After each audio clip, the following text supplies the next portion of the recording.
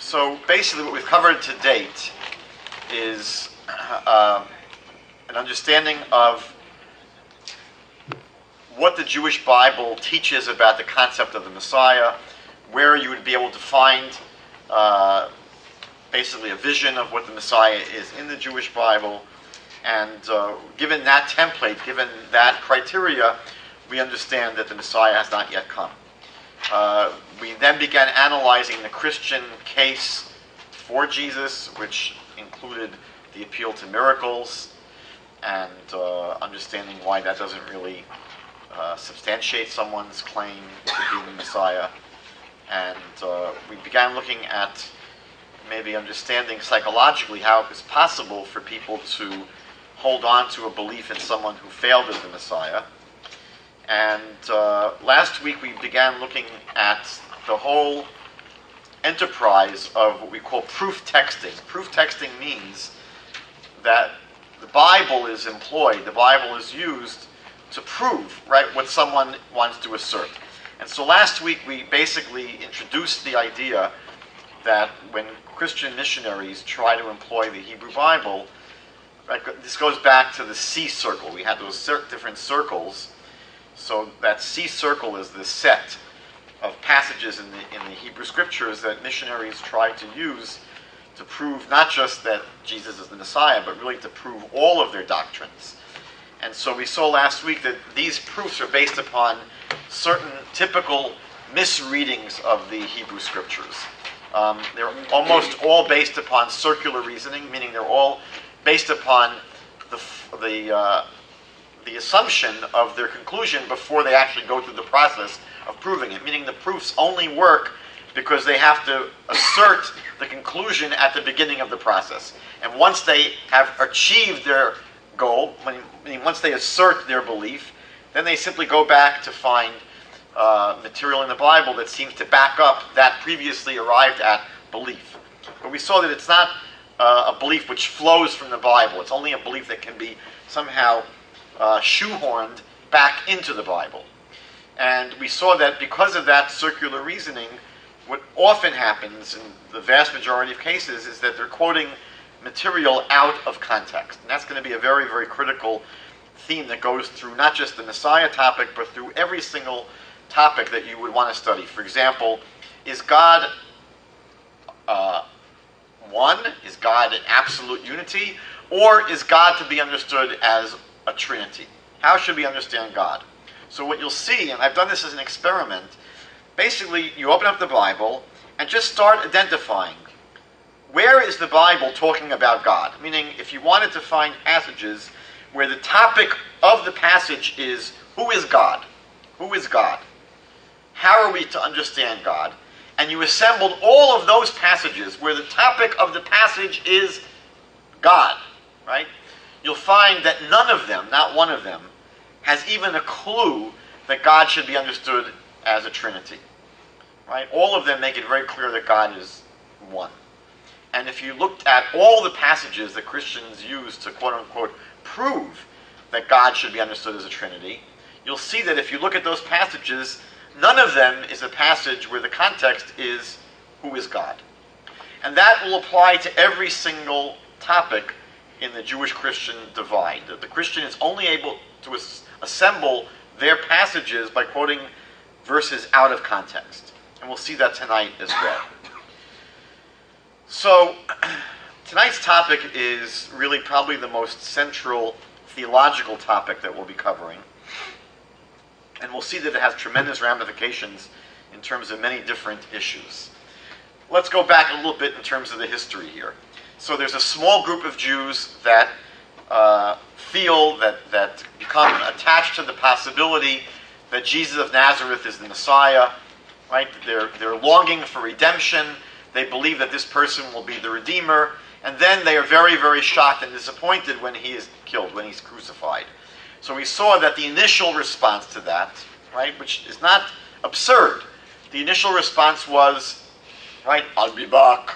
You know, the idea that there'll be a second coming. That was the initial response. And again, within the realm of Judaism, that is not a concept which is foreign to Judaism. We believe in the idea of the resurrection of the dead. So that initial response was not something that broke with Judaism. The problem was, and this is very critical to understand, the problem was that when this doctrine of a second coming was proposed, it was not proposed as an indefinite process, meaning it wasn't proposed in a way where they said, one day, someday, he will return. If you look at the early formulations in the Christian Bible of the second coming, it's always in the context of returning in that first century, meaning that all of the predictions, I believe, that were put into the mouth of Jesus, I don't believe he spoke about himself coming back. I don't think he expected to die. That's why when he's crucified, what they have him saying is, my God, why have you forsaken me? Right? He doesn't scream on the cross, touchdown, or mission accomplished. He seems to be acknowledging that something went very, very wrong. Right? My God, why have you forsaken me? Doesn't seem to be an acknowledgement that things went right. So he did not anticipate that he was going to die and have to come back. He thought he was the Messiah, and I think that when he was hanging on the cross, he understood, I'm not. I think he came to that resolution. But many of his followers, again, it's important to realize, not all of his followers, probably some of the followers came to the same conclusion he came to. But some of them were not able to give up. And so they said, okay, but he'll be back. And so when they write these gospel accounts, they put into the mouth of Jesus statements talking about him returning. But all of them have him returning in that generation. Now, here's a big problem. It doesn't happen. He doesn't come back. And so even though, if you read a Christian Bible, and this is where it gets confusing, the first 4 books are the Gospels. And the first 4 books are the biographies of Jesus. Again, they're written, Mark in the year 70 approximately, Matthew approximately the year 80, Luke approximately the year 90, John approximately the year 100. Those are the first books. And people, I guess, assume that those are the earliest books. But the truth of the matter is the earliest books in the Christian Bible were written earlier. And those were some of the letters of Paul. And Paul is writing in the 50s. So Paul is writing 20 years before the first biographies of Jesus come out. And the very first letter that Paul writes is to the Thessalonians. And in this letter, one of the issues that comes up is a very, very pressing issue is, it's now in the 50s, right? This is the 50s. This is a generation later. He's executed in the year 30, 33. Now it's in the 50s, so it's a generation later. And people are saying, Nu ist schon Zeit. What's going on? They expected him to be back in that generation. And it's not happening. So that's the second real crisis that this movement faces. The first crisis is the crucifixion, when he's killed. Okay, they get over that crisis by postponing the redemption and saying he'll be back to finish the mission. But then he doesn't come back when they expected him to come back. Now what do you do? So we mentioned 2 weeks ago that this same problem affected the followers of Shabtai Tzvi. When Shabtai Tzvi converted to Islam, right, even though he had a huge Jewish Messianic following, so one of the ways in which followers dealt with his conversion to Islam, this is a very imaginative. They said, well, the one that converted, that person who's in that Turkish jail, in that prison, that's not really Shabtai Tzvi. That's some apparition, or it's a double. It's not really our man. Our man is living now in a transcendent realm, maybe went up to heaven, and they said that he'll return at some point to redeem us. Right? So it's similar to this second coming idea. But then he didn't come back, meaning that Shabtai Tzvi didn't return. So what do you do at that point? Meaning that all of your eggs are in that basket. All of your eggs are in the basket of the second coming, and it doesn't happen. So what the Shabtai Tzvi people did at that point, later on, was to propose, well, actually, the Messiah was supposed to convert. That was all part of God's plan. Right? Meaning that the conversion of Shabtai Tzvi does not disprove his being Messiah. On the contrary, they say that's exactly what the Messiah was supposed to do. And they gave a Kabbalistic explanation that the whole purpose of the Messiah is to redeem the world from evil.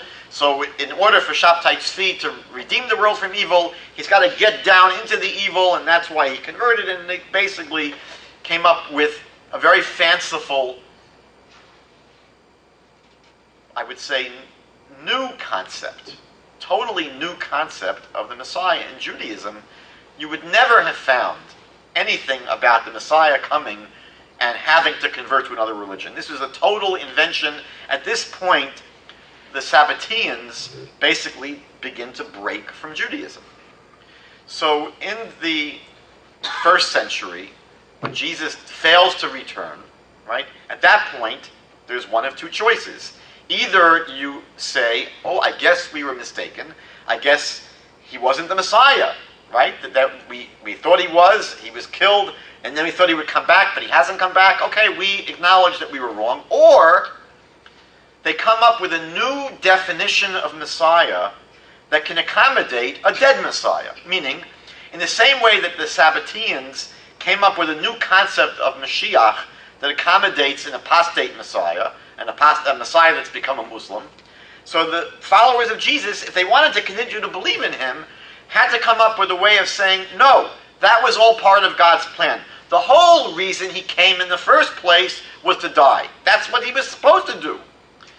Now, if they're going to give this kind of idea, if they're going to propose this idea, they would have to come up with a rationalization, with a vision of why the Messiah dies that is both compelling, meaning that they couldn't come up with a reason that was trivial. If they came up with a trivial reason, it wouldn't really capture anyone's imagination. And secondly, it had to be a concept that would be invisible. Now, we learned earlier that the Jewish Messiah, you remember the criteria we had, one of the criteria was empirically verifiable, meaning we can see if someone is a Jewish Messiah. We can see the criteria, they're visible, right? The Jews returning to the land of Israel, rebuilding the temple, universal disarmament, world peace, everyone coming to believe. These are all things that you can see. They'll be reported in the newspaper. But if they're going to redefine the Messiah now, to talk about Jesus having to have died, not only does it have to be compelling, it has to be something that is invisible. Meaning it had to come up with a vision, with a definition that could not be disproven, right, by pointing to facts. So what they proposed was the following. They said that Jesus was the Messiah, and indeed he died, because that was all part of God's plan, because they now have a new concept of the Messiah. The Messiah comes, the purpose of the Messiah is to die for the sins of the world, and to atone for the sins of those who would believe in him. Now when you think about this, it is somewhat compelling, meaning the idea of someone being a martyr and taking upon themselves the sins of everybody else, you're taking one for the team, it's a noble idea. I mean, we're going to see that in Jewish thought, it's a completely unacceptable idea, but the idea itself is somewhat noble, and you could say it's certainly compelling, meaning that he seems to be dying for at least some kind of a good cause. And more importantly, it's invisible, meaning everyone could see Jesus dying. That's visible. But whether or not his death secures your forgiveness from sins, that's not visible. That takes place in a spiritual realm. You can't see whether or not your sins are forgiven. That's a matter of faith. A matter of faith cannot be disproven. And that's what they needed. They needed a new concept of Messiah that couldn't have been easily disproven. Now they have it, right? They have a concept of the Messiah which is compelling, which is invisible, and that's what we're going to focus on tonight. The focus for tonight will be not just this concept. More importantly, it's going to be how missionaries sell this concept. And I will share with you an important observation.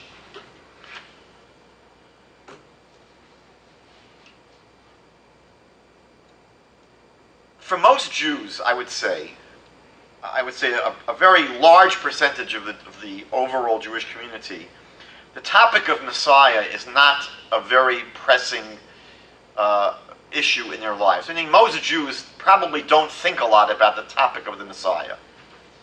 Probably a relatively small percentage of the entire Jewish people even believe in it or think about it that much or talk about it with their friends, or really it doesn't occupy a big space in their brain. However, if you ask people whether or not they ever think about their personal failures, do they ever think about whether they've done things that are really, really wrong, and how do they deal with their personal failures, that's something which everybody takes seriously. I mean, most normal people have a conscience, and most normal people think about regularly, what they've done in their lives. And if they've done things that are really, really terrible, it weighs on their conscience. So here is a topic that Christians find very, very useful to engage Jewish people on, because no one's going to say this is irrelevant, right? You talk about the Messiah to many Jewish people, they'll say, who cares? Messiah, Shema, who cares about that? But to talk about, have you ever done anything wrong? Have you ever sinned? I mean, sin is a dirty word in our world. So they may avoid that word, because sin sounds like it's from some religious fanatics. But to talk about people doing things that are wrong, have they ever really had a personal failure? Have they ever really hurt other people? And how do we handle that? How do we deal with that? That's a kind of topic that very few people will say is irrelevant. What Christians seize upon is the idea, and this is their point we're going to be looking at tonight, that the Jewish Bible requires that we bring sacrifices in order to atone for our sins. That's the starting point of a vast majority of missionary arguments that Jewish people encounter. I'm going to share with you from a pamphlet that I found. I was only first interested in Judaism in my second year of university, actually the end of my first year of university. And I went to my hometown library in Fairlawn, New Jersey, and they had a huge section of Judaica, maybe like the size of this wall, filled with Jewish books. And I went through the books to try and find things to read about Judaism. And inside every one of these books, some missionary had inserted a little missionary pamphlet in every single Jewish book in the library. And I was very, I was offended. It's almost like intrusive. It is intrusive, not almost intrusive. So I remember going through all the books and pulling out all these pamphlets and getting a big stack. And every 4 or 5 months I would go back and clean them out again. But this is one of those pamphlets, top of page 35 here.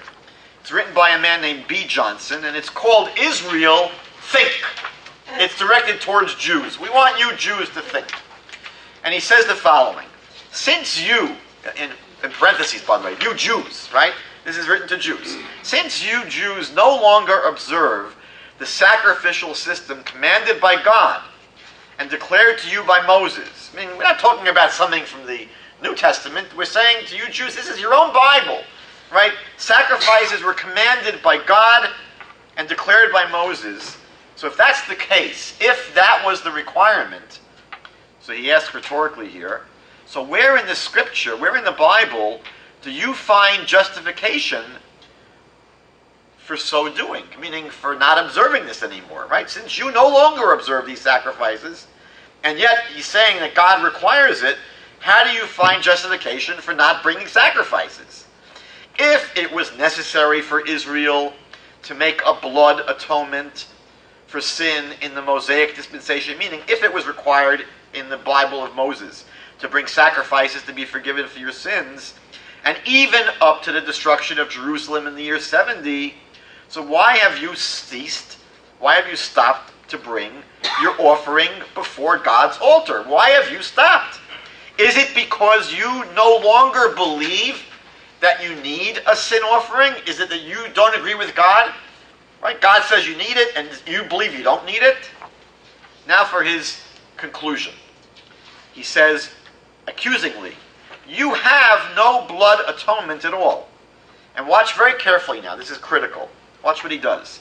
He now quotes, this is a quotation mark, and he quotes, quote, and without the shedding of blood, there is no remission. That means there's no forgiveness. For, quote, it is the blood that makes an atonement for the soul. Where is he finding this passage? He says Leviticus chapter 17, verse 11, Vayikra Yud Zayin. Therefore, his concluding statement, therefore your sins are unatoned for, and your soul stands condemned before a holy God. That's the basic bare bones argument that missionaries make every day of the week. This is constantly broadcast, this simple message. Why it's powerful, by the way, they always say keep it simple. It's a simple argument. It's easy to follow. You don't have to be a rocket scientist to understand what they're saying. They're saying, in the Bible, right, there was a big focus on sacrifices, and without them, you couldn't be forgiven. So how do you get forgiven for your sins these days? So that's going to be our initial subject of investigation. Is it true that according to the Hebrew Scriptures, according to the Jewish Bible, it's not possible to be forgiven for sins unless we bring a sacrifice? Let's just look for a moment at what the Christian Bible says about this topic. Matthew chapter 1, we looked at this last week, verse 21. It says about, they say it's talking about Mary here, and she shall bring forth a son, and you shall call his name Jesus. In Hebrew, Jesus might be some form of the name Yeshua or Yehoshua, which has the root of salvation in it. So why is it going to be called Yeshua or Jesus? Because he will save his people from their sins. Jesus' entire role is seen as being someone who saves people from their sins. That's what he came to do. It's not saying that he's coming to bring peace to the world or coming to reestablish a Jewish political entity in their homeland. He's coming to basically save people from their sins. Now here I left out a chapter. It's book 1 Corinthians chapter 3, I believe. No, it's 1 Corinthians chapter 15. 1 Corinthians chapter 15, verse 3, where Paul writes, "For I delivered unto you first of all that which I received, how the Messiah died for our sins, according to the Scriptures." Meaning Paul is saying here that the idea of the Messiah dying for our sins, he's saying, I didn't make it up. He's not saying it was a Johnny-come-lately idea. He's saying it's according to the Scriptures. And when they say Scriptures in the Christian Bible, they're referring to the Jewish Bible. There were no other Scriptures at that point.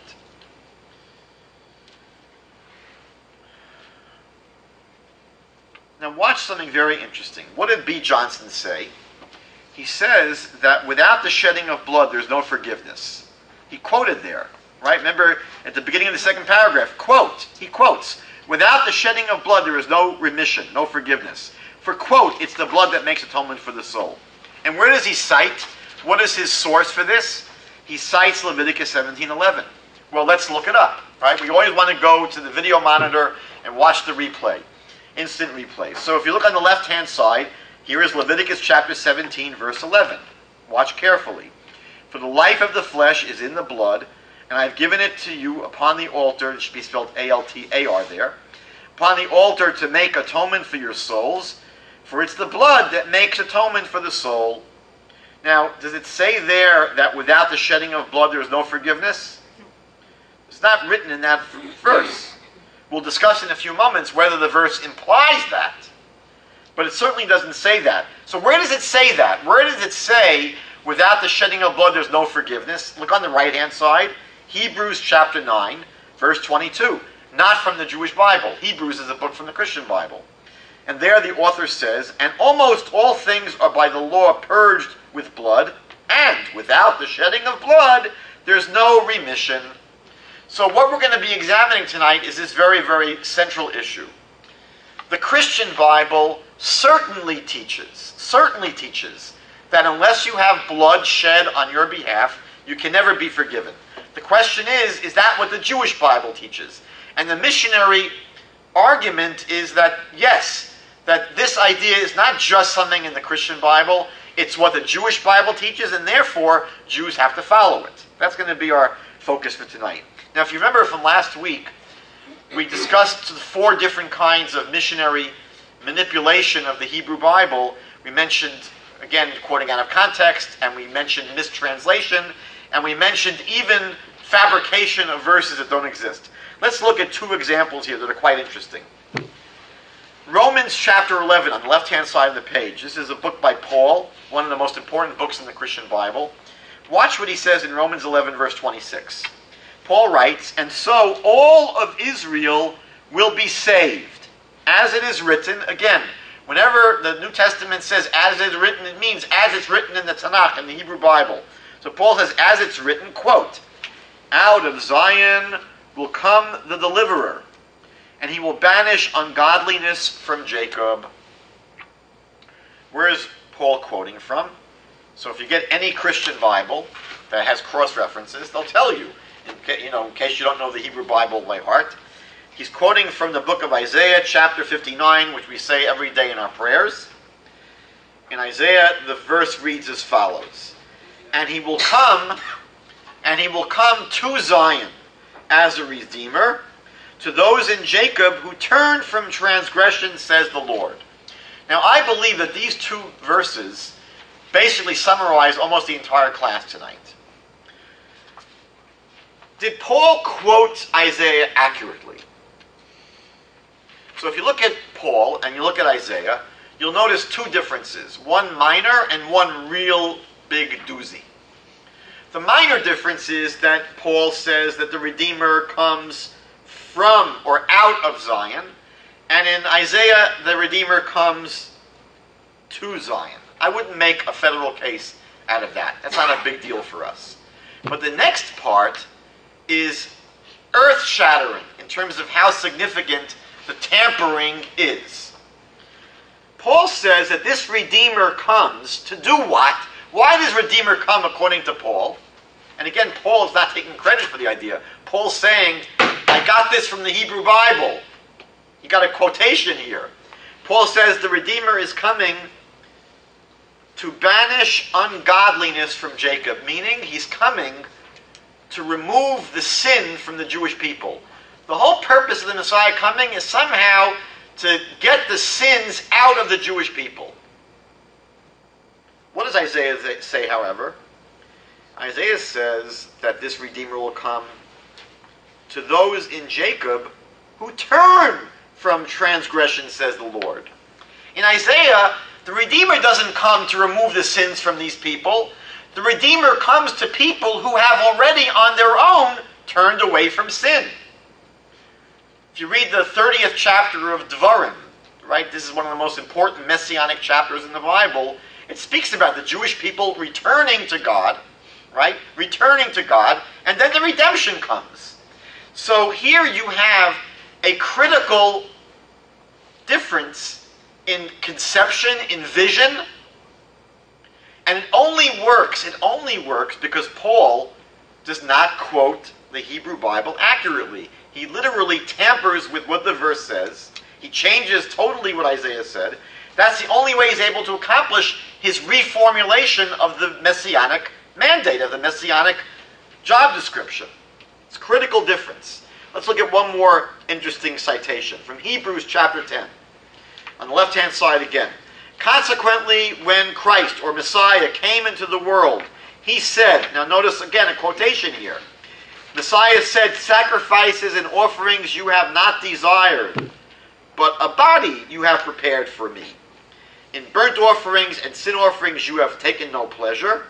And then at the end of that passage, we skip down to verse 10, "And it's by God's will that we have been sanctified through the offering of," what body? The body of Jesus the Messiah once and for all. That's Hebrews chapter 10. So where are they quoting from? Where does the author of Hebrews get this quote, "Sacrifices and offerings you have not desired, but a body you prepared for me"? So again, any Christian Bible will tell you it's in the book of Tehillim, Psalms chapter 40, where the author of Psalms says the following: "Sacrifice and offering you do not desire, but my ears have you opened, oznayim karisali. Burnt offering and sin offering you have not required." So in Psalms, there's no mention of a body being prepared. And the only way that the author of Hebrews is able to find a psalm that says what he would like it to say is by, again, making up the verse in Psalms himself. So these are, again, a little more illustration of what we studied last week. Now, if you go to the bottom of page 35 here, we see something interesting. Matthew chapter 1 said, that Jesus came as a savior, as a savior, right? To save us from sin. What's the Hebrew word that you might use for savior? A savior. So the Hebrew would be Moshiach. Moshiach. It sounds very much like the word Moshiach. So what happens in Christianity is a conflation, or I would say confusion, of these two biblical words. That the Mashiach, what we studied here a few weeks ago, in Christianity becomes the Moshiach. Because Jesus clearly was not the Mashiach of the Hebrew Bible. So he's transformed into a savior. A savior. A savior from sin. Now we're going to see something very interesting now. If we actually go through the Hebrew Bible and look up this word, salvation, save, savior, to save, what does it mean? When the Jewish Bible speaks about getting saved, does it speak about someone that is rescued from their sins? Or is something else being discussed? So let's look at a few examples. Again, the test to do this is very simple. I've done this in my Bible. I went through my Bible.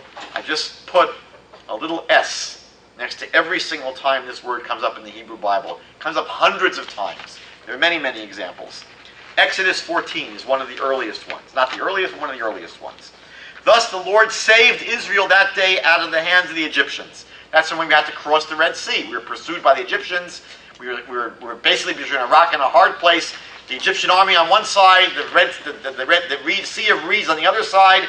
And God splits the waters, and we go through it. And God saved us out of the hands of the Egyptians.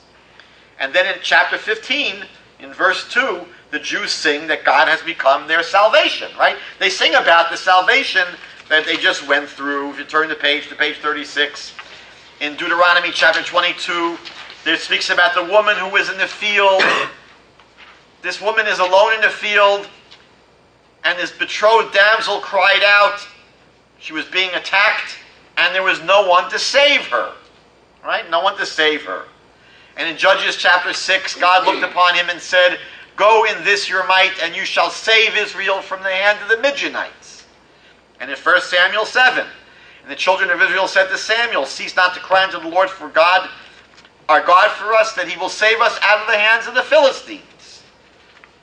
And in 2 Samuel chapter 3, "Now then do it, for the Lord has spoken of David, saying, by the hand of my servant David, I will save my people Israel out of the hands of the Philistines, and out of the hands of all their enemies." And in 2 Kings 16, "So Ahaz sent messengers to the king of Assyria, saying, I am your servant and your son. Come up and save me out of the hand of the king of Syria." In Nehemiah chapter 9, "Therefore you delivered them into the hand of their enemies who vexed them, and in the time of their trouble, when they cried to you, you heard them from heaven, and according to your manifold mercies, you gave them saviors who saved them out of the hands of their enemies." In Psalm chapter 20, if you look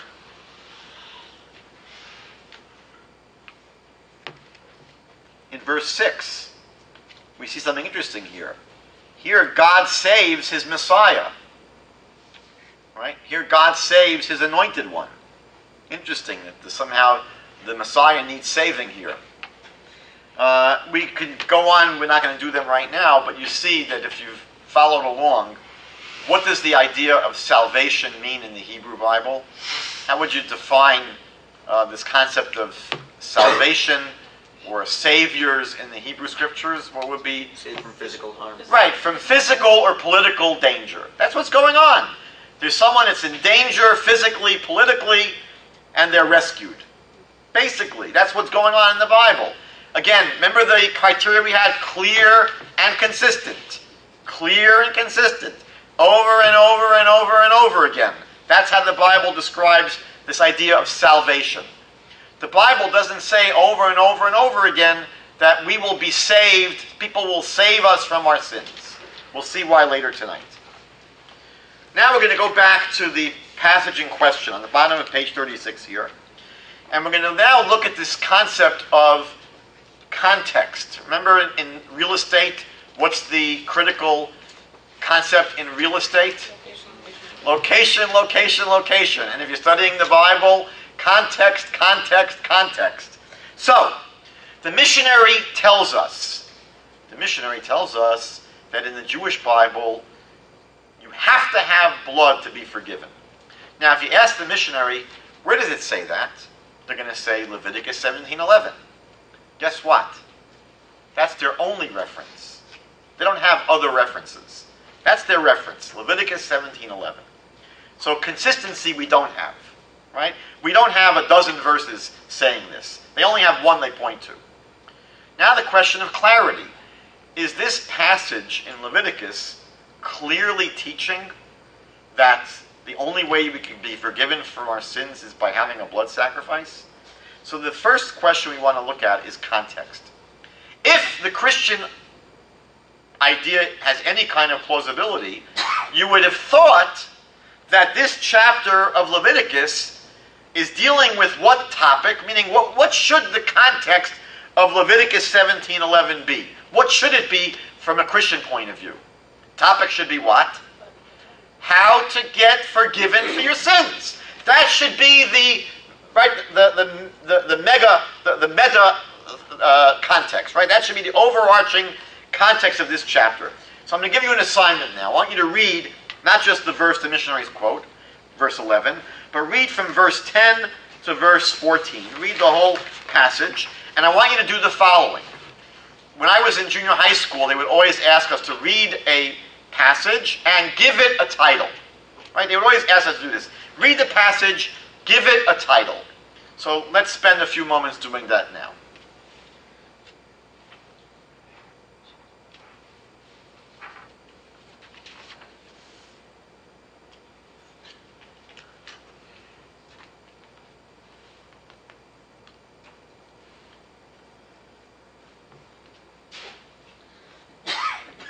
We have a room full of Evelyn Wood speed readers. Okay, what's the title for this passage? Right. It seems that the title that you would give this passage, I wouldn't say don't eat blood because you have to drink it. I would say the prohibition, here I would give it like this, the prohibition against consuming blood. Right? That's what this seems to be. This seems to be a passage that deals with a dietary law, right? It doesn't seem that this passage is concerned primarily with teaching us how we should get forgiven for our sins. As a matter of fact, what's interesting, in the book of Vayikra in Leviticus, which is a book which deals a lot with sacrifices, the first several chapters, I think chapters 1 through 6 approximately, deal with the laws of sacrifices. Meaning if you wanted to find a section in the book of Leviticus which talks about how to bring sacrifices and how to do them, chapters 1 through 6 would be where it teaches you what to do. And in those 6 chapters, it never tells you that the only way you can get forgiven is through a sacrifice. We'll come back to this. But chapter 17 of Leviticus is not dealing with how you should bring sacrifices. Chapter 17 is a chapter basically telling you how not to bring sacrifices. For example, in this chapter it tells you you may not bring a sacrifice outside of the altar. You can't bring it outside the temple, outside the sanctuary. And then here it says over here that the only reason that blood was given is to be spilled on the altar, but you can never eat blood. Meaning, don't think you can eat the blood from the sacrifices. This chapter is not dealing with the principles of atonement. Let's go to page 37.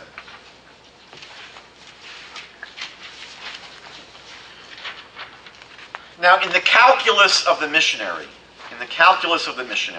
how did things work in the Bible? So it seems that their understanding is, basically, that in the times of the Bible, if a person sinned, they brought a sacrifice. That's what they seem to be assuming. That in the times of the Bible, if a person sinned, then they would have to bring a sacrifice. The truth of the matter is that if we read, again, those beginning chapters of Leviticus, which are the laws of sacrifices, the laws of the sin offering are discussed in chapter 4 of Leviticus. And what you'll see when you read chapter 4 is that the sin offering was not brought for any kind of sin.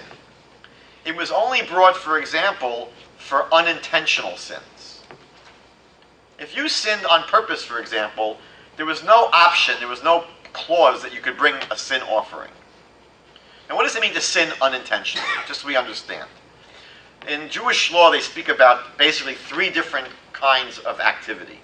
One is called mazid. Mazid means intentionally you're sinning with knowledge and forethought. You know that it's wrong and you're doing it. Then there's what is called shogeg. Shogeg does not mean so much accidentally, but it means unintentionally in the sense that either you didn't know that it was wrong. For example, you were not there in school that day when they taught that you're not supposed to cook on the Sabbath. You never knew that. You knew that this thing called the Sabbath. You never realized that you're not allowed to cook on the Sabbath. So you knew today was the Shabbat. You knew it was Saturday, but you didn't realize you're not allowed to cook, and you go ahead and cook. That's called b'shogeg. It's not intentional sin. Or you actually knew that it was wrong to cook. You actually learned that in school. You were there when they taught you that we don't cook on the Sabbath. But for some reason, you didn't know that today was Saturday. You got confused, and you thought today was Sunday. So you went ahead and cooked. That's considered shogeg. The third category is called ones. And rabbis teach us ones rachmana patre. If you do something accidentally, meaning you're not in control of your actions, then there's no culpability whatsoever. For example, if someone puts a gun to your head and says, cook for me on the Sabbath or I'm going to blow your brains out, then you're required to save your life and you're not really held responsible in any way, shape, or form. So the Christian idea that, basically there was a simple formula. If you sinned, you brought a sacrifice, not true. The sin offering was only for unintentional sins. Second problem. If the missionary is correct, then it would seem that there are situations where people are going to be in trouble if they can't afford to bring a sacrifice. Now, the Bible discusses this in Leviticus chapter 5. And in Vayikra 5, the Bible raises the question. The Bible says, what if you can't afford a sheep? What if you can't afford a sheep? That's what the sin offering normally was, or the guilt offering here. So the Bible says if you can't afford a sheep, you'll bring to God as your penalty for the sin that you have committed 2 turtle doves or 2 pigeons. Now, a turtle dove or a pigeon is much, much cheaper than a sheep.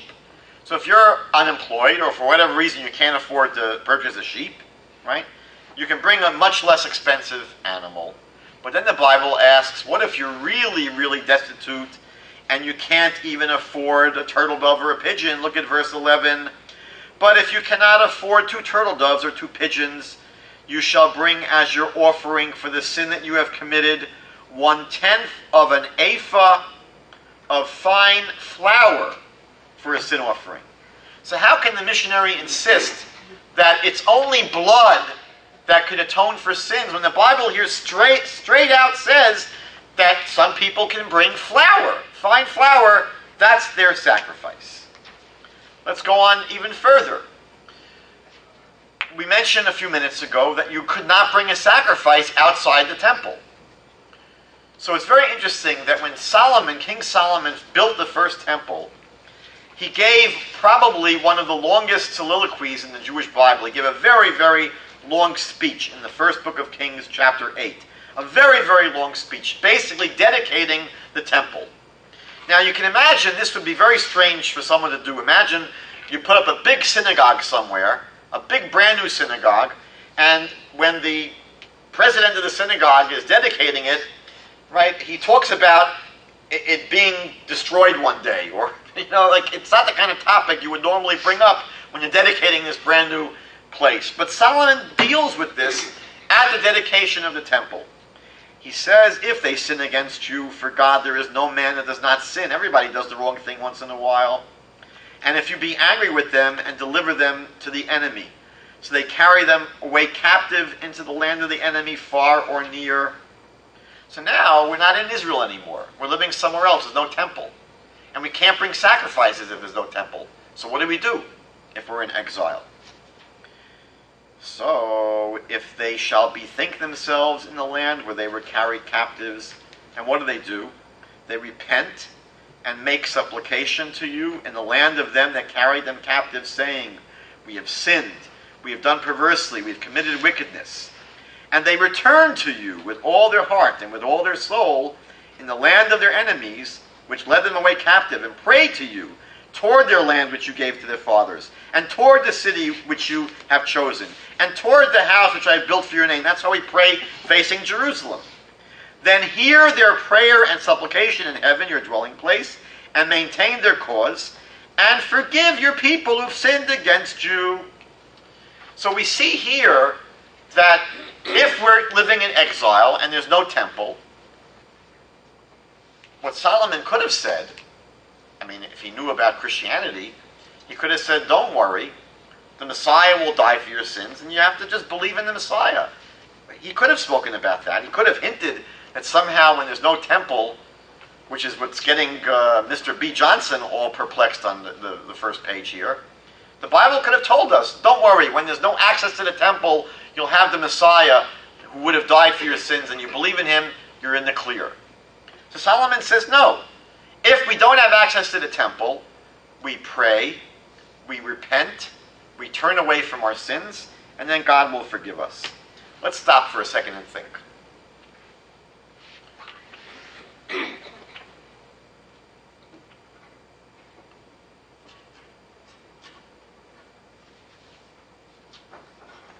Imagine the following scenario. Actually, let's begin with a verse from the Bible. The missionary would have us believe that the antidote to sin is sacrifice. That's what they're proposing. That the antidote, right, the way to deal with sin is with sacrifice. And their assumption is that that's the ticket. The Bible actually says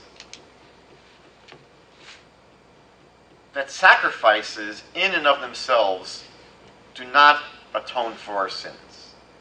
We're going to see in a few minutes in the book of Proverbs, King Solomon writes that the sacrifice of a wicked person is an abomination to the Lord.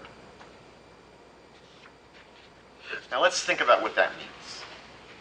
So I want to tell you a scenario. Imagine that there's a couple and married for a few years, and the husband has a horrible habit of staying out late at night. He gets together with his friends and he goes to bars or whatever, he's playing cards, and he just comes home at like ungodly hours in the middle of the night, and his wife is staying up waiting for him, and she's worried and she's concerned, and he shows up at 3:30 in the morning, and she finally explodes, and she says, listen, it's not fair, it's not right, give me a break. If you're going to come home late, just call me, tell me you're going to come home late, I shouldn't have to stay up all night worrying.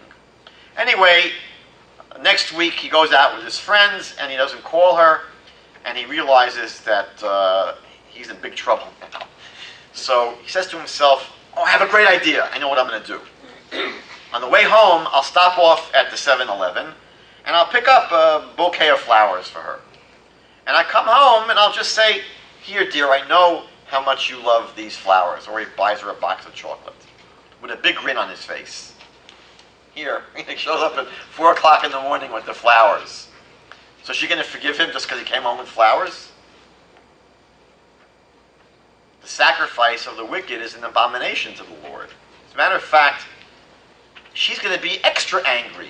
You think that you can simply get off the hook now by showing up with flowers or a box of chocolates? That's not going to make her feel any better. That's a chutzpah.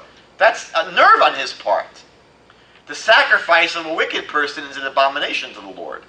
If this person wants to be forgiven, he forgot to call his wife. He's going to show up at 3 o'clock in the morning.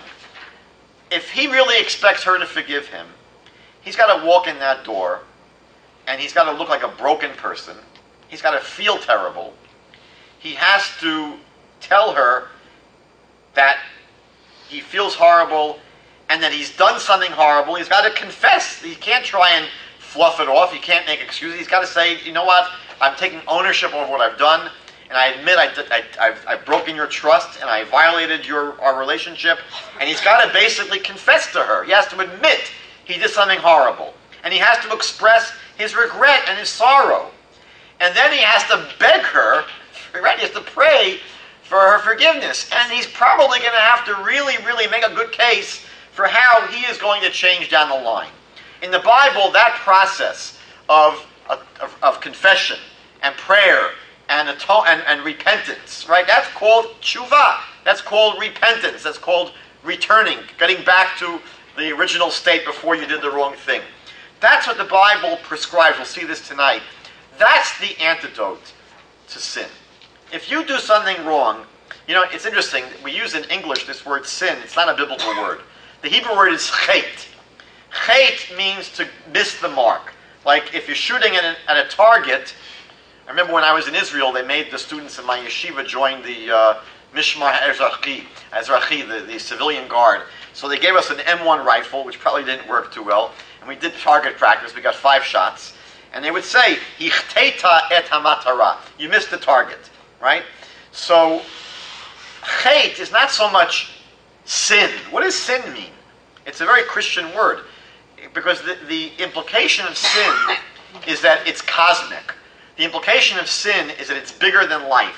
The implication of sin is that, you can't do anything about it. You can't really, there's no human action that can address sin. And that's why in Christianity, sin can only be addressed by God, who has to come to this world, take on human form, and die as a sacrifice for your sins. As a human, right, you can't do it. We'll get to this later tonight. But the basic biblical idea is that if you do something wrong, if you violate God's relationship, the response is not primarily sacrifices. As a matter of fact, we're going to see in a few minutes that one of the things the prophets emphasized over and over and over again was telling the Jewish people who made this mistake, they made the Christian mistake. They thought that if they sinned, all they have to do is bring sacrifices, schlep to the temple and bring a sacrifice, and everything's hunky-dory. The prophets kept on screaming at them, no, you don't get it. God doesn't want these sacrifices. God wants you to change. So the husband that comes home at 4 o'clock in the morning, he cannot expect to be forgiven just because he shows up with flowers. But if he sincerely and in a heartfelt manner admits he was wrong and expresses tremendous remorse and begs for forgiveness and promises to change, so there's a very, very good chance she'll forgive him. Now, if he's smart, show up with a gift. If he's smart, you show up with the candy as well. Because what is the sacrifice? What is the candy? The sacrifice, again, does not get you forgiveness in and of itself. It's not like a magic wand that can wipe away sacrifices. The sacrifice is a physical symbol. It's an external symbol of an internal change. That's all the sacrifice is. It's an external symbol of an internal change. But the symbol by itself, without the change, that's what the Proverbs says. The sacrifice of the wicked is an abomination to the Lord. If you think that just the symbol by itself, if the symbol's not backed up by real, if you're not walking the walk, if you're just talking the talk, then it's useless. It's even worse than useless. It's considered obnoxious. So the question is, what does the Bible teach about atonement from sins? Does the Bible teach us, yes, and if you sin, the response is blood? Or does the Bible say, no, the response to sin is basically repentance? So here we saw that in 1 Kings 8, Solomon says that if we don't have a temple, right, repentance and prayer, of course it works. Now let's see, I mentioned to you again, clear and consistent. Let's see the consistency now. Hosea chapter 14. You should know that Hosea was a prophet who prophesied to the 10 northern tribes. He was a prophet to the 10 northern tribes.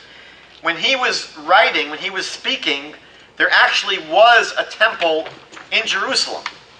He was actually speaking at a time when there was a temple. The problem was that the people living in northern Israel, in 10 northern tribes, they couldn't get down to the temple because there was a war going on. It was a civil war.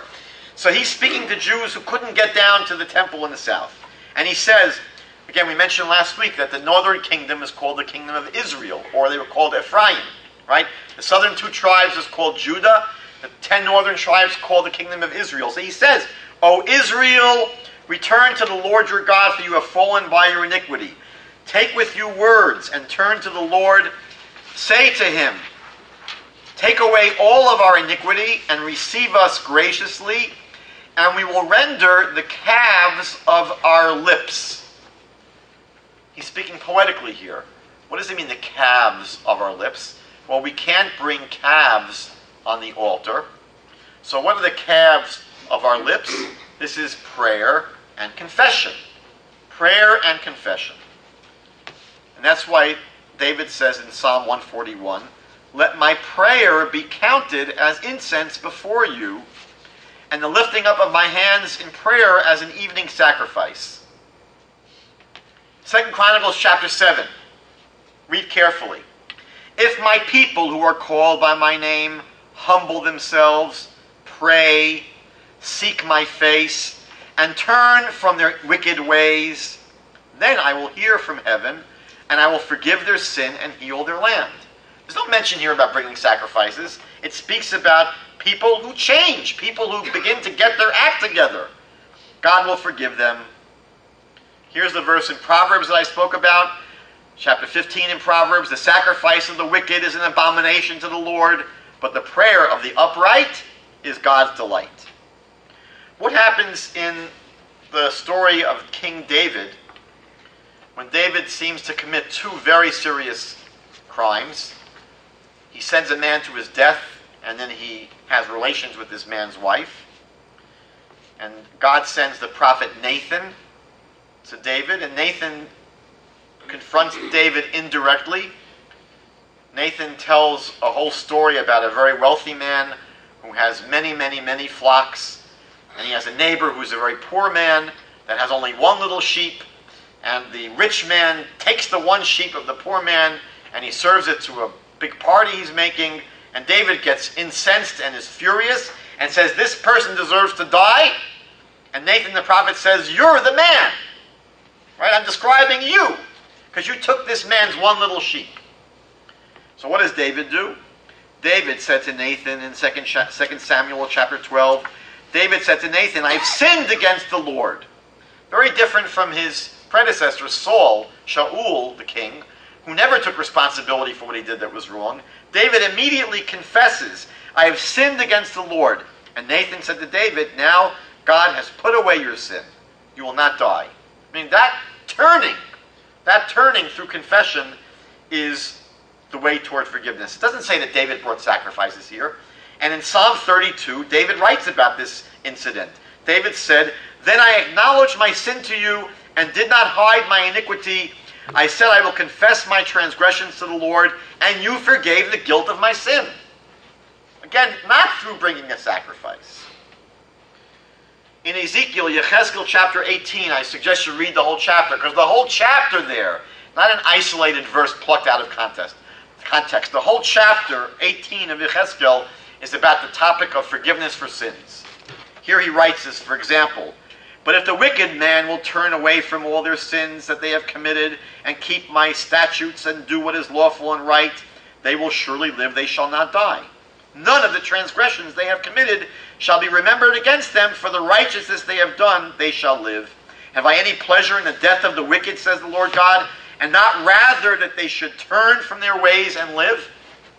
So here in the whole chapter, he doesn't say one word about the importance of bringing sacrifices. The whole chapter is about turning from your wicked ways, repenting, changing, getting your act together, doing the right thing.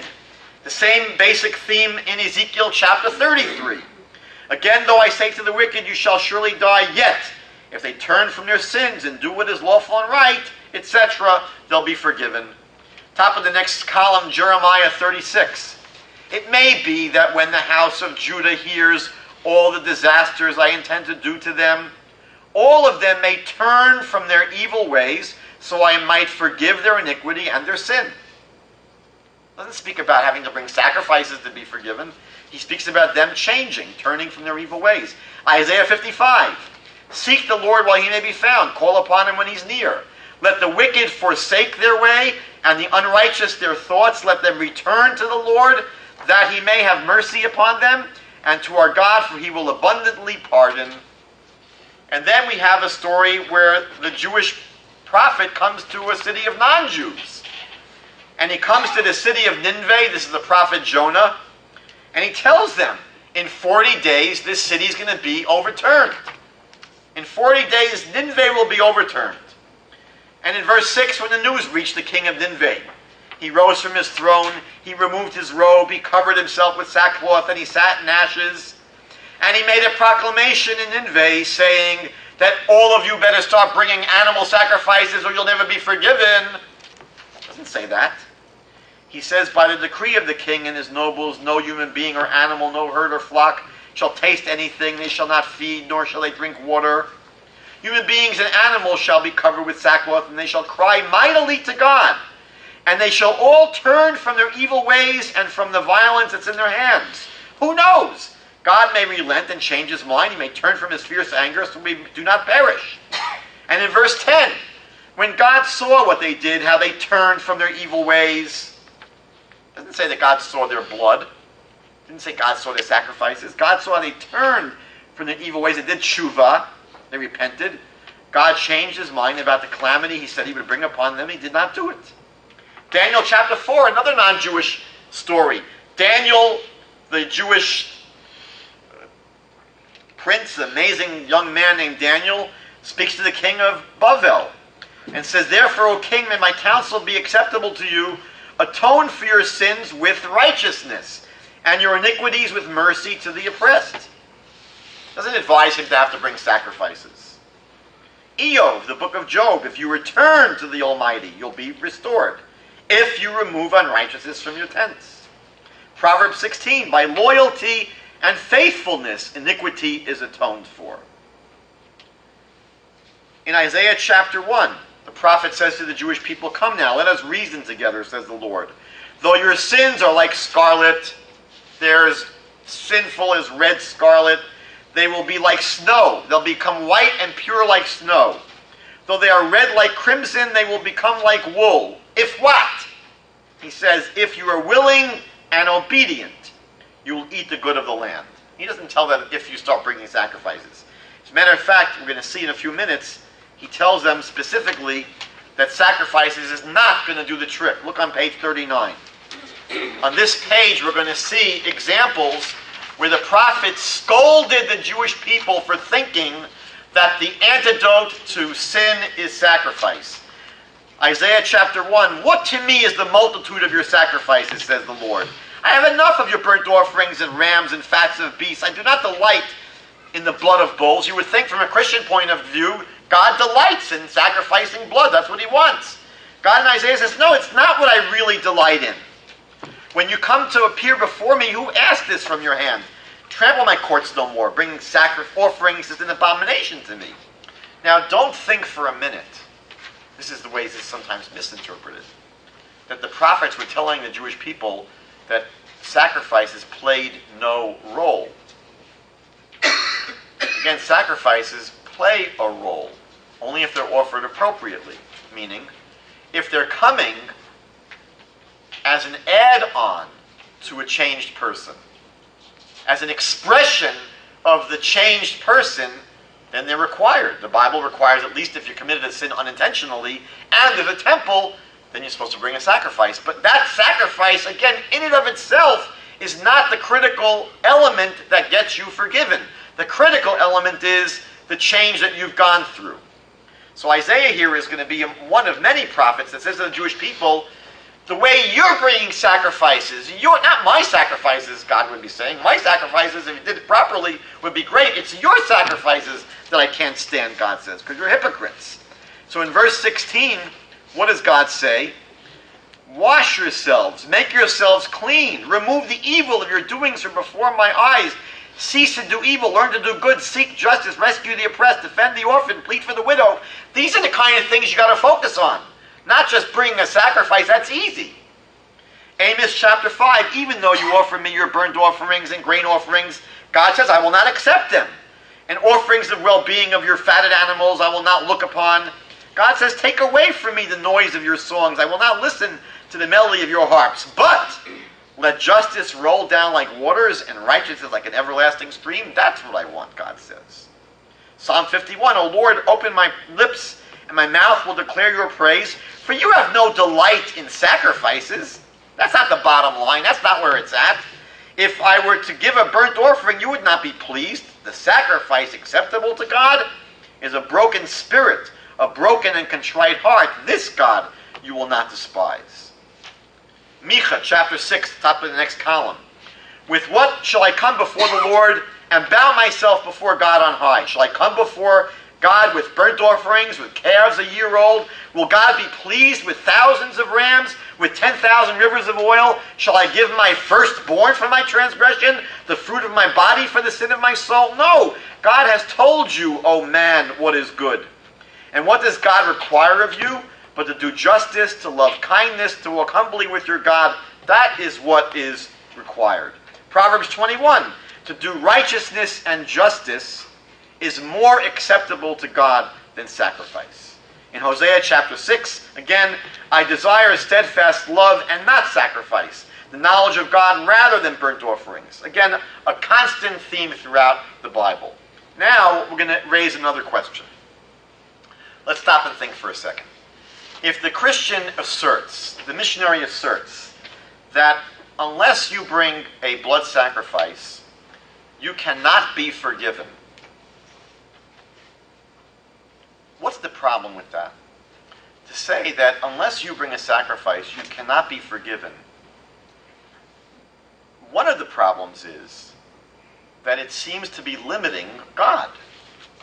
And somehow God is not able to forgive you unless you bring a sacrifice. We would have assumed that God is capable of doing anything. So to insist that God cannot forgive you unless you bring a sacrifice seems to be putting a limit on God. If we go through the Bible, we're going to see that God repeats over and over and over again, you know what? He forgives us to a great extent because He is merciful. He is compassionate. He is very, very loving towards us. And even if we don't sometimes repent properly, meaning even if we don't even repent properly, God says many times in the Bible, He will forgive us just because that's His agenda. So sometimes it doesn't even require that we repent. And if you go through Moses, he would sometimes appeal to God and say, look, God, if you don't forgive the Jewish people, how will this look in the eyes of the nations of the world? Right? You're going to be ashamed. You're going to look like an impotent God. So there are many reasons why God might forgive us without sacrifices, even without proper atonement. Psalm 78. They remembered that God was their rock, the Most High God, their Redeemer, but they flattered Him with their mouths. They lied to Him with their tongues. Their heart was not steadfast toward Him. They were not true to His covenant. Yet He, God, being compassionate, forgave their iniquity and did not destroy them. Often He restrained His anger and did not stir up all of His wrath. Why? Because He remembered that they were but flesh. You know what? God ultimately knows, you know what? We're basically just human beings. We have limitations. And so because we are just human beings that are flesh and bones, with a lot of weaknesses, God has mercy and compassion upon us. Micha chapter 7. Who is God like you, who pardons iniquity, passes over the transgression of the remnant of His possession? He does not retain His anger forever because He delights in showing clemency. He will again have compassion upon us. He will tread our iniquities underfoot. You will cast all of our sins into the depths of the sea. You'll show faithfulness to Jacob and unswerving loyalty to Abraham, etc. So this is a whole series of passages going to the middle of the next page where the Bible emphasizes over and over again consistently that God is merciful and sometimes forgives us simply because of His mercy, not because of what we do. Now I'm going to raise another question. This next question is a very, very serious problem for the Christian missionary.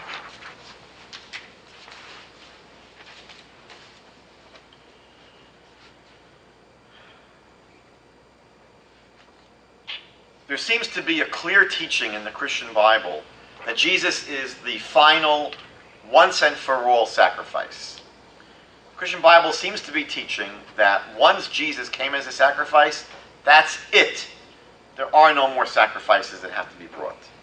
We see this, for example, in Hebrews chapter 10, where it says in verse 18, where there is forgiveness of these, there is no longer any offering for sin. There is no more offerings needed for sin.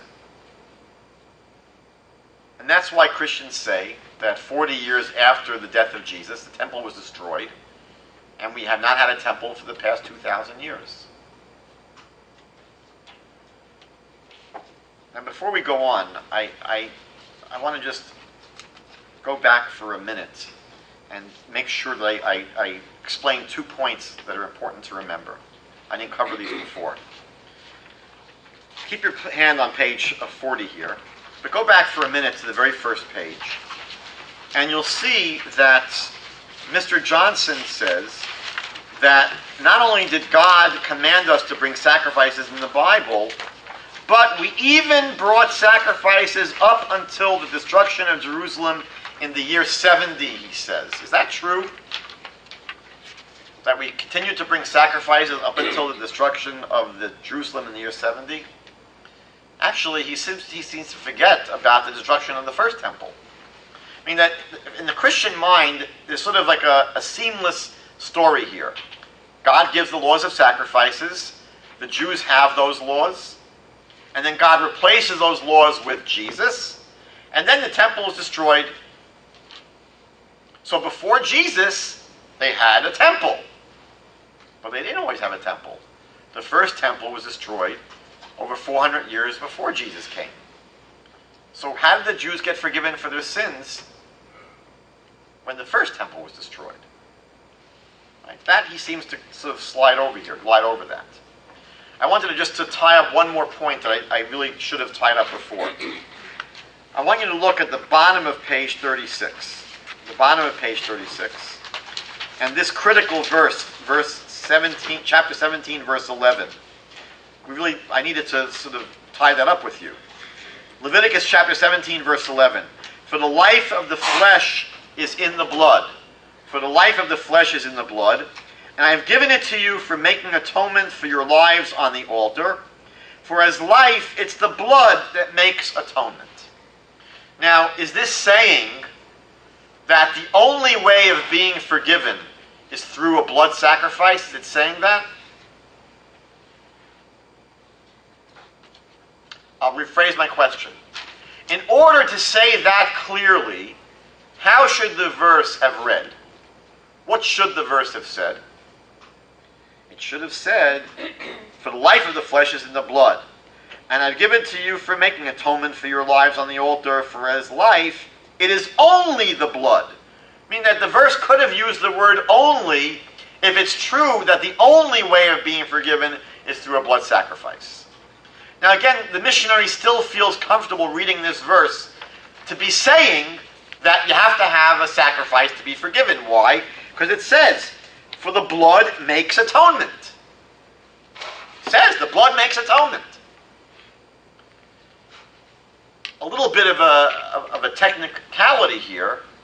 Really, the grammar would be saying blood makes an atonement. It's not saying blood makes the atonement, meaning that there's no specific focus on the blood. Let me explain what the passage means.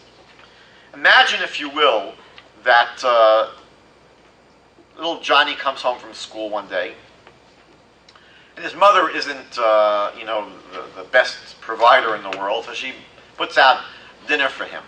What's on the dinner plate? So there's a pile of spaghetti, there's some broccoli, and there's some Jell-O. Probably you have to call up public services for this kid. So that's what he has on the plate: the spaghetti, the broccoli, and the Jell-O. And the mother says, Johnny, it's very important that you eat the broccoli because it's the broccoli that provides the nutrition. Now, when she says it's the broccoli that provides the nutrition, is she saying that the only thing on the planet that's nutritious is broccoli? No, what she's saying is, on this plate, the broccoli is the nutritious stuff. So when the Torah says here that the life of the flesh is in the blood, and I've given it to you for making atonement for your lives on the altar. For as life, it's the blood that makes atonement. What it's saying is, not that the only way of being forgiven is through a blood sacrifice. It's saying that when you bring a blood sacrifice, what part of the animal is critical for making the sacrifice? Meaning, what is the critical part of the animal that has to be offered in order to have a proper sacrifice? Is it the hair? Is it the eyeball? Is it the earlobe? Is it the kneecaps? I mean, there are lots of parts of the animal that could be sacrificed. It's saying that because the blood contains the life force of the animal, because the blood is so critical as the life force of the animal, then when you bring a sacrifice, the critical part of the animal to make the sacrifice a legitimate sacrifice is the blood. But it's not telling you here that the only way of being forgiven for any of your sins is through having a sacrifice. It's simply saying when you bring a sacrifice, it has to have blood. Not that you have to have blood and a sacrifice to be forgiven. So now we go back to page 40. And in the book of Hebrews, it says that once Jesus came as a sacrifice for sin, there is no longer any sin offerings. The problem here is a real serious one. We learned a few weeks ago that one of the critical elements of the Messianic vision is that when the Messiah finally comes, the temple is going to be restored. There are several chapters in the book of Yechezkel, after chapter 40, where he writes about what this third temple is going to look like. And we saw that the rebuilding of the temple in Jerusalem comes up in many of the Messianic prophecies.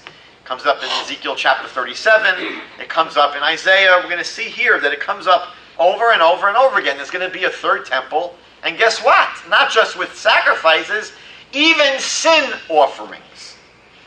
So from a Christian point of view, why in the world are we going to have sin sacrifices if Jesus is the final, once and for all, sin offering?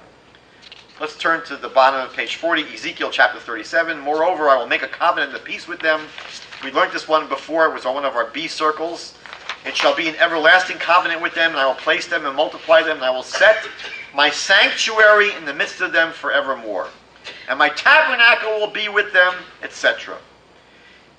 Ezekiel chapter 45, on the bottom of the page. On that day the prince will provide for himself and all the people of the land a young bull for a sin offering. Many commentaries suggest the prince in these chapters of Yechezkel is referring to the Messiah, the princely Messiah. So the Messiah himself is going to bring a sin offering. This hasn't happened yet. So the Messiah is going to come to the temple, a restored temple, and bring a sin offering. It wouldn't seem to be necessary from a Christian point of view. Again, we have on the bottom of page 40 the prophet Zechariah, and on the top of page 41 several other passages which speak again about the rebuilding of the temple in Jerusalem and the restoration of the sacrificial system. In the middle of page 41, here is a complicated topic, but let's explore it for a few moments. The Christian idea of atonement is called often vicarious atonement, vicarious suffering, meaning the innocent person dies, the innocent person suffers, and the wicked person is forgiven. That's the Christian calculus, that the person that's punished is the innocent one, Jesus, and the guilty people are now forgiven because the innocent one was punished. Is that what the Jewish Bible speaks about? That it's the innocent person that gets punished? So we have, interestingly, in chapter 32 of Exodus, Moses proposing this very idea to God after God wanted to destroy the Jewish people for building the golden calf. Moses says, don't kill them, take me instead. Moses is willing to give up his life to save all the Jewish people. And what does God say to him? But Moses says, but now if you will only forgive their sin, but if not, blot me out of the book you have written. But God said to Moses, no, Whoever has sinned against me, I'll blot his name out of my book. Meaning, I'm not going to punish you who is innocent. It's the person that's guilty that will be punished. In Deuteronomy 24, parents will not be put to death for their children, nor children be put to death for their parents. Only for their own sins are people to be put to death. You're not put to death for someone else's sins. In the Christian Bible, in the book of Romans, it says that Jesus came to justify the wicked. It's a passage in the book of Romans. Jesus came to justify the wicked. In Proverbs 17, Solomon says that he who justifies the wicked and he who condemns the righteous, they are like an abomination to the Lord. Now, one of the questions that's often asked is, well, wait a second. Doesn't the Bible say that I'll visit the sins of the fathers onto their children to the third and fourth generation? Doesn't the Bible seem to say that God will punish innocent people for what the wicked people did? So it's a complicated passage. I'll share with you one way of understanding it. When you read this passage in the Bible, God says, I will visit or remember the sins of the fathers onto their children to the third and fourth generation. And why did the Bible have to say third and fourth generation? It just should have said, I'll remember or visit the sins of the fathers onto their children. So when you think about it, who's the third generation? Those are your grandparents. Most people have had some exposure to their grandparents. Who's the fourth generation? Those are your great-grandparents. Some people have had some contact with their great-grandparents. But most people on the planet, 99.9%, never have exposure to the fifth generation. Meaning, most people, if they ever met their great-grandparents, they might have been just 3 months old. So why does the Bible speak about this idea that I'm going to remember or visit the sins of the fathers onto the children to the third and fourth generation? It's not telling you here that God's going to punish you for what they did. It's saying that when God judges you, He will take into account, He will remember what your ancestors did going back to those ancestors who you were exposed to. And if you grew up in a home where your parents or your grandparents or your great-grandparents or all of them were evil, wicked sinners, and that's the kind of world you grew up in, so that when God judges you, He'll take that into consideration, meaning God will take into consideration the sins of your parents or grandparents or great-grandparents, because you need to be judged a little bit more with mercy, meaning that you were not given a clean slate to work with. You got to be judged a little bit more mercifully because you grew up in a very, very handicapped environment. You only were exposed to sin. So God will take into account, not that God will bring their sins upon you. There are other ways of explaining it, but that's just for the moment. Now we're going to conclude with two more ideas, I think, and we'll be able to conclude for tonight. The next thought, you're going to have to basically sit for a few moments and meditate with me. Don't look in your books anymore. And let's think about something. When someone was crucified, what was the cause of death? What was the cause of death when a person was crucified? Treachery. What was that? Treachery. What was what was the cause of death? Dehydration. Dehydration is not the primary. So I don't know. It was not bleeding, for sure not bleeding. The cause of death was shock and asphyxiation. It was shock and asphyxiation. Dehydration played a part of it in weakening the person. What happened was the following. The person may have had their wrists pierced, maybe possibly their ankles, but maybe the ankles were just tied to the board. But what happened was the following. They were hanging like this. And what happens when they're hanging is that their chest cavity begins to compress their diaphragm. And it becomes very difficult to breathe. So what happens is the person's hanging there and is having difficulty breathing. So what they do is there's a post where their legs are being supported. They begin to prop themselves up by their legs. And now they can expand their chest cavity and they can breathe. But they can only do that for so long because they're going to get tired and they're going to collapse again.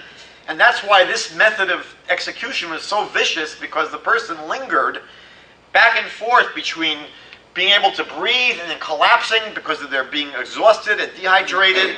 And they would just basically take several days until they died from shock and asphyxiation.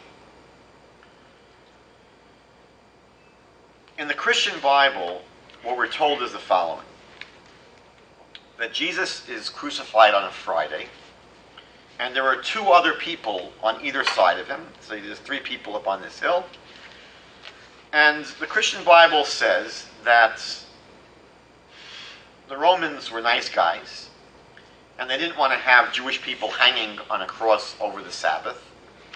So that when people were crucified close to the Sabbath, what they would do as a matter of course was, in order to make sure they couldn't prop themselves up and be able to breathe, they would come around with a big mallet and they'd break their legs. And when they broke their legs, they wouldn't be able to prop themselves up, and they would die pretty quickly. That's what the Christian Bible says. And it goes on to say that that's what happened. That Friday, they came and they broke the legs of the guys next to Jesus. But when they came to Jesus, he was already dead. He was already dead. Now, just put that in your hard drive. Put that in your hard drive. I'm going to tell you another story. I once had a discussion with a missionary, and the missionary gave me this line that, you know what, without a sacrifice, you can't be forgiven. You have to have a sacrifice, and since you have no temple these days, it's only the sacrifice of Jesus. And I said that, where do you see in the Bible that you have to have a blood sacrifice? So he shows me here, in Leviticus 17, without the shedding of blood, there's no forgiveness. So I said, so you believe that in order to be forgiven, there has to be the shedding of blood? So he said, yes. So I said, well, it happens that last night I was home making my sandwich for lunch today, and I was making a peanut butter and jelly sandwich. I was cutting the bread, and the knife slipped, and I cut my finger, and it bled all over the kitchen floor. Praise the God, my sins are all forgiven, because there's shedding of blood. There's the forgiveness of sins. I basically proposed that I should be forgiven for all my sins because there was a shedding of blood. So he looks at me like I'm crazy, and he says, listen, Rabbi Skobac, you can't make up your own religion. The Bible has rules for sacrifices. You can't just cut your finger in the kitchen, right? There are rules for sacrifices. So I said, oh, there are rules for sacrifices? Did Jesus, in his sacrifice, meet the requirements of the biblical rules for sacrifices? For example, in the Bible, who was the one that could bring a sacrifice, could actually offer it as a sacrifice? It had to be someone from a certain Jewish tribe, the tribe of Levi. And it was the priests, the Kohanim, from the Levite tribe. You couldn't be a Roman soldier, not even a regular Israelite could bring a sacrifice. Sacrifices had to be burnt. All of them were burnt. Jesus was not burnt. Sacrifices had to be perfect, without blemish, meaning that if it had a little nick on it, it wasn't a kosher sacrifice. Jesus was beaten. He had a crown of thorns put on his head. His side was pierced by a Roman spear. He was circumcised. Paul, in the New Testament, calls circumcision mutilation. So he's certainly not fulfilling the law of the sacrifice being unblemished. The sacrifice, again, this is his verse, 17:11. God says, I've given you the right? The blood where? The blood upon the altar, it says in their verse, right? I've given you the blood upon the altar to make atonement for your sins. Not on a little hill outside of the Temple Mount. Meaning that the Bible has all these laws of sacrifices, and Jesus seems to have not fulfilled any of these laws. The Bible speaks about human sacrifice in very, very negative terms. Human sacrifice is certainly not allowed. So the missionary is trying to invalidate my peanut butter and jelly scenario by saying that it didn't fulfill the biblical laws of sacrifice. I said, Atone, missionary, your sacrifice as well doesn't fulfill any of the laws of sacrifices. So he says to me, you anal retentive Orthodox Jews, you're so caught up in your picayune, the letter of the law. You don't understand, he said to me. You don't understand. Jesus was not a literal sacrifice. He was a figurative sacrifice. It was a symbolic sacrifice. Don't get so caught up with every little tiny law you have to fulfill. Okay, fine. So you're saying to me that Jesus, there was no concern with him being a literal sacrifice. It wasn't so important because he wasn't a real sacrifice. Yes, I was told. So now I went through this whole story about his crucifixion and how when they finally found him, he was already dead. They didn't have to break his legs. And look at now what the Gospel of John says in chapter 19. These things occurred so that the scripture might be fulfilled. None of his bones shall be broken. Meaning that the Gospel of John says this whole story where the Romans came to break his legs, and it happened they didn't have to break his legs, thank God, because he was already dead, and now they were able to fulfill this requirement where the Bible says none of his bones shall be broken. Now, where does the Jewish Bible say none of his bones shall be broken? It's regarding the Passover sacrifice. This is one of the strangest things about Christianity, is they're using the Passover sacrifice as the paradigm for Jesus. Meaning, if I wanted to find something in the Bible for Jesus to correspond to, right? If I wanted to find an analog, a biblical analog for Jesus, what should I have chosen? What would have made sense? I want to find an analog to for someone that's going to die for general sacrifice for everyone's sins. Yom Kippur. We have a Day of Atonement, and there's a Seir HaMistaleach, right? We have the scapegoat that was sent out, and on the back of this animal were carried all the sins of the Jewish people. All the sins, a general sacrifice for everything. That would have been a good parallel to Jesus. The Passover sacrifice? The Passover sacrifice had nothing to do with sins at all. The Korban Pesach had absolutely nothing to do with sins. So why is it so important to make Jesus into the Passover? As a matter of fact, it's even worse. What was the Passover sacrifice? When the Jewish people were in Egypt, it was a way for them to express and show their rejection of Egyptian idolatry. The whole Korban Pesach, right? The lamb was worshipped in Egypt. Aries, that was the month they were left to Egypt, as Aries, the zodiacal sign of that month, the god of the Egyptians. The Jewish people were to take this god, tie it up to their beds for 4 days, right?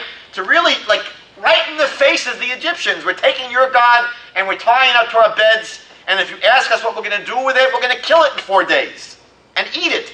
That was to show the Jewish rejection of the Egyptian idolatry.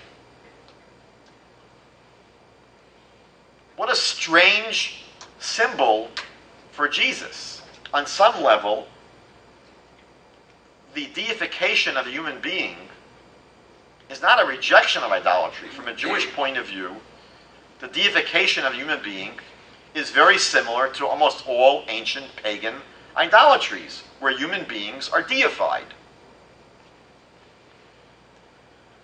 So John basically tells us here that from his point of view, Jesus was not just a figurative, symbolic sacrifice. From John's point of view, it was very, very important for Jesus to be dead before those Romans came to break his legs, because it was important to literally fulfill this requirement of the Korban Pesach, the Passover lamb, that none of his bones shall be broken. So I said to the missionary, which one is it? Is Jesus a literal sacrifice or a figurative sacrifice? You can't have it both ways. That's basically where the conversation ended. Let's conclude now with just one more final thought.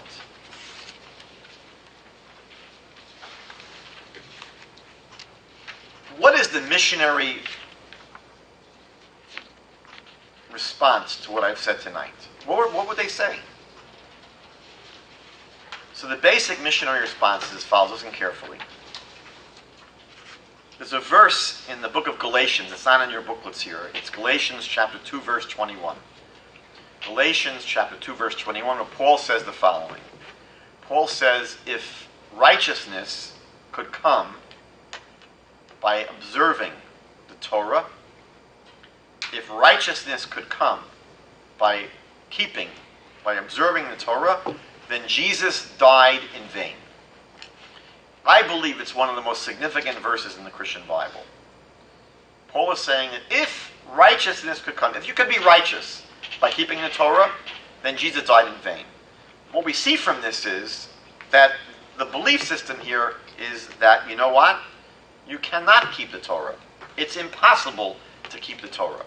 And since you can't keep the Torah, and you can't fulfill the requirements of the Torah, you can't really live according to God's law, what they're saying is ultimately, this whole idea that you're proposing, Rabbi Skobac, that you're going to get your act together, and you're going to be a good guy from now on, and you're going to follow the rules, it can't happen. You're not able to be a good person. You can't follow the rules. You basically are corrupted from the moment that Adam and Eve ate that fruit in the Garden of Eden. Sin entered you. Sin basically defines who you are. You're under the control of Satan. You're not able to be good. You're a miserable sinner. You're incapable of being good. You're incapable of being righteous. You cannot really repent. In theory, it sounds good. You gave a good class tonight, Rabbi Skobac, but it's just not possible. It cannot be done. As a matter of fact, I remember I once had a conversation with one of the leading missionaries here in Toronto, and I asked him, why did God give the Jewish people the Torah? Why did God give us this 5 books of Moses with all these commandments? And he said to me, you know why God gave the Torah to the Jewish people? To show you that you're incapable of keeping them. Meaning God gave you all those laws to show you that you're not able to keep them. And what is the purpose of the Torah then? The purpose, he said, of the Torah is that it's a mirror.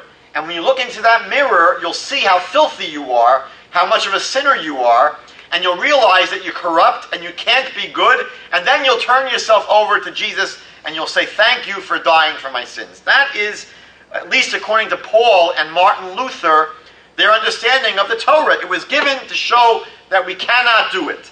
And the basic premise of Christianity is that we cannot do it, because Paul says if we could do it, then Jesus died in vain. Who needs him to die for me if I can atone for my old sins through repentance? Paul acknowledges this. If I could do it, then Jesus died in vain. So the premise is we cannot do it. Cannot be good. And the Christian argument is that it's impossible to be righteous. The problem is that if we go through the Torah, Torah makes it very, very clear that number one, you can do it. As a matter of fact, immediately after the Garden of Eden story, when you might have thought, oh, maybe Adam and Eve, they ruined it for everyone, and now we can never be good. So immediately in Genesis chapter 4, verse 6 and 7, God says to Cain, we're on page 42 now, he says to Cain, why are you angry, Cain? Why are you wroth? Why has your countenance fallen? If you do well, shall you not be accepted? And if you do not do well, sin waits at the door, and sin, desires you, he's going to tempt you. But what does God say to Cain? But you can rule over him. You have the ability to rule over sin. And we see that if you go through the Bible carefully, again, do this experiment, right? Every time it says salvation, do this experiment. Every time it speaks about righteous people, and every time it speaks about wicked people, guess what? The contrast between those who are righteous and those who are wicked comes up almost on every page of the Bible. Hundreds and hundreds and hundreds, probably thousands of times, the Bible contrasts the righteous to the wicked. What do we see from here? That there are righteous people, and there are wicked people. And what is the message of the Bible? You be one of the righteous ones. And that's why God says in Deuteronomy, see, I set before you today blessing and curse, good and evil, right? Life and death. God says, choose life. So God is saying we can make the choice. We can make the choice. It's not something which is impossible. And God says in the book of Deuteronomy the same thing. Don't say that the Torah is too difficult to keep. Don't say the Torah is up in the heavens, that who should go up to the heaven and do it for us. Don't say it's beyond the sea, that who's going to be able to travel so far to keep it. It says in the book of Deuteronomy, the Torah, listen carefully, this is what God says. The Torah is very close to you, in your mouth and in your heart, that you can do it. Paul does something incredible. When Paul builds a sermon around this verse in Deuteronomy, Paul says it's not talking about the ability to keep the Torah. Paul transforms it into a sermon against the importance of the Torah, and basically clips, the same way we learned last week that Matthew clipped Hosea chapter 2, or Hosea chapter 11, I think. Paul clips the end of this verse. And Paul transforms this from a passage, if you read Deuteronomy 30, The whole chapter is about keeping the Torah, observing the commandments. Paul turns it into a sermon about faith alone. Only faith. Only what you believe, not what you do. And Paul concludes by saying, it's near to you in your heart and in your mouth. Stops the verse there. He doesn't quote where it says that you can do it. So he says it's close to you in your mouth and in your heart, and then he says that's the word of faith that we're preaching. In your heart and in your mouth. Just faith. Paul's only able to pull that off by, again, clipping the verse. So if you go through the Bible, you'll see over and over and over again, the Bible speaks about the righteous and the wicked. Hundreds and hundreds and hundreds of times. Clearly, there are righteous people. It's possible to be righteous. One of the passages that Christians like to point to is on page 43, Ecclesiastes chapter 7, Koheles chapter 7, which says, indeed, there is not a righteous man on earth who continually does good and who never sins. So the missionary says, you see, it says right there in the Jewish Bible, there's no good people. It doesn't say that. It's saying that, you know what? Even the good person sometimes makes mistakes. Even the good person. It's not saying that there are no good people. It's saying there is not a righteous person on the earth who only does good, who never sins. Meaning there are righteous people, but none of them is perfect in that they never make mistakes. Only God is perfect. Only God does not make mistakes. But Koheles is saying that, you know what? Even righteous people sometimes make mistakes. What does it say in the book of Proverbs? One of the most important verses in the Bible. It says, Sheva yipol tzaddik v'kam. 7 times the righteous person will fall, but they will get up. So obviously, falling, making a mistake, does not negate your being righteous. As a matter of fact, the way Rav Hutner from Chaim Berlin understood the verse is that the righteous person became righteous through the process of falling down and picking himself up, meaning going through a process of growth, where they made mistakes, they fixed the mistakes. We always say in life, we learn the most from our mistakes. Take any great person, they learn from their mistakes how to improve. So the Bible says not that there are no righteous people. It's that there are righteous people, and even righteous people sometimes make mistakes. We're going to share one more verse from the Christian Bible, and we'll end for tonight. Psalm 14, verse 2. I'm sorry, verse 3. Psalm 14, verse 3. This verse is quoted by Paul in the book of Romans. Again, Paul quotes this verse from Psalm 14 to prove that there are no righteous people in the world. What does it say in verse 3? They have all gone astray. They are all alike perverse. There is no one who does good, no, not one. So Paul says, you see, right from the Jewish Bible, a proof. You can't be good. There are no good people. So again, what is Paul ignoring? Paul ignores the context. Let's just look at the chapter in general. Psalm 14. The fool says in their heart, there is no God. This is not a chapter about every person on the planet.